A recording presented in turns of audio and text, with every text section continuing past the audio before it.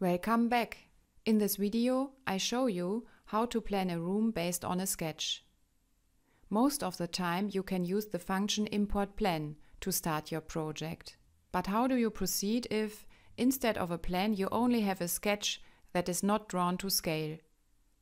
Choose the option Room Planning under Create New Project in the Start mode. Then select the second button, which allows you to draw a free room shape. After you have done this, you can define the different usage profiles in the menu below. Since the room we are planning is an office anyway, we'll leave it at standard. In the next step, we define a room height of 2,60 m. The standard wall thickness of 20 cm remains unchanged. After that, we confirm our entries by clicking on OK. We start in the construction mode in the third tool called Story and Building Construction. In the Properties menu, make sure that you have selected the checkbox for Generate Outer Contour automatically. Here you also have the possibility to make changes to the height and wall thickness of the room. For our project, however, we now leave the parameters unchanged. You are now ready to draw the room. I have included the sketch of the room we are about to draw in the bottom right corner of the video as a guide. Draw your first line by clicking in the cat window. Then drag the line to the right. When you do this, two input fields appear which can be selected with a tab key. This way you can already make changes regarding angle and length. The angle is automatically 90 degrees counterclockwise. If you have made a mistake, don't worry, you can always undo it by pressing Ctrl and Z. Use Enter to confirm your input.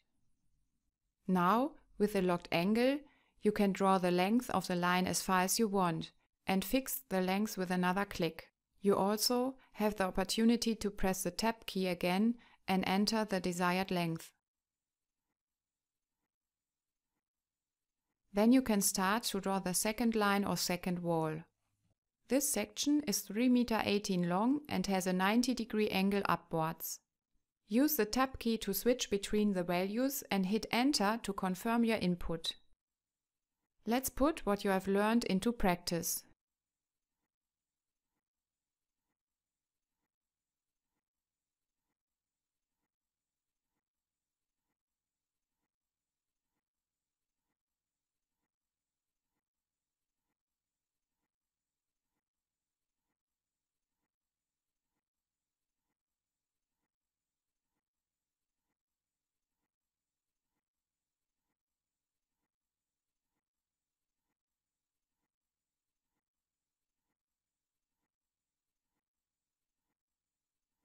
Note that when you drag the line to the left, the point snaps when it's parallel to the origin point.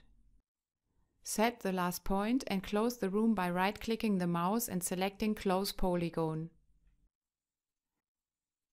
This completes the room construction and you get a room with a predefined wall thickness of 20 cm. On the left side, you see the now active floor, which you can rename if necessary. The floor height is derived from the previously entered room height. The floor thickness of 20 cm is a standard dimension and can also be changed if necessary. Of course, you can also construct multiple rooms. To do this, simply click on Draw New Room again.